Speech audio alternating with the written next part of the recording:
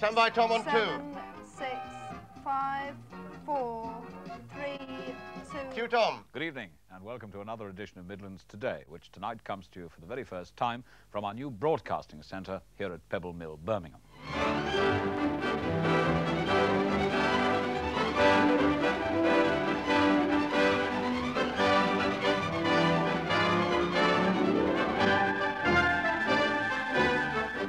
Another nationwide show, and for the first time ever I'm not speaking to you from our old studios in the centre of Birmingham, the studio above a car sales room, the studio that was so small every time you stood up you hit your head on the chain.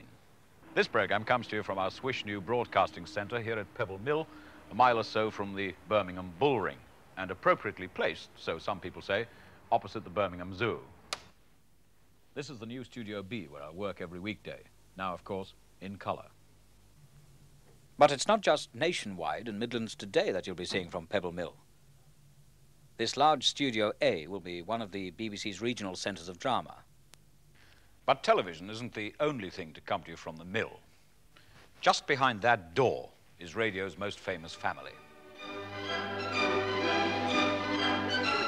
Dying to hear all about everything from Mr. Woolley. Well, I am too. Well, then, you crackpot. Why dash off when you know he's due here any minute? Because I don't want to look too eager. Especially after he was so good and went out of his way to put me mind at rest last week. Now, wait a minute, Tom. The Archers have been with us now for nearly 21 years. But radio hasn't stood still in that time. You know, in the old days of sound radio, if you were to hear hoofbeats during a play, there actually was a little man standing in front of the microphone with a couple of coconut shells like this. But like everything else these days, the coconut shells have been transistorized.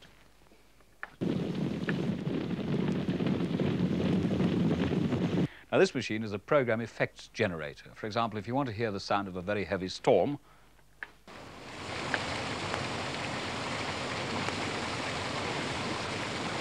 if you want to hear the sound of warfare,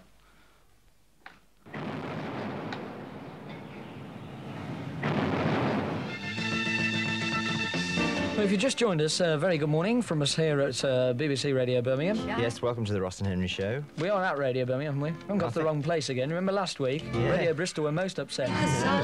And we were when we didn't get the check. That was Julie Felix, by the way. We're not crediting the records this morning. They do play a small part in the programme, you know. Was that the right side or the wrong side? That was the right side after all. Well, I thought I'd just got put the back side on by mistake. Shame that, wasn't it? And that's not all at Pebble Mill, because there are 5 other sound broadcasting studios, there are network switching centres and, well, all the rest of the paraphernalia which goes up to make a modern broadcasting centre. So, from this custom-built palace, the latest jewel in the BBC's crown, we now return you to the old Gorman British Film Studios at Lime Grove.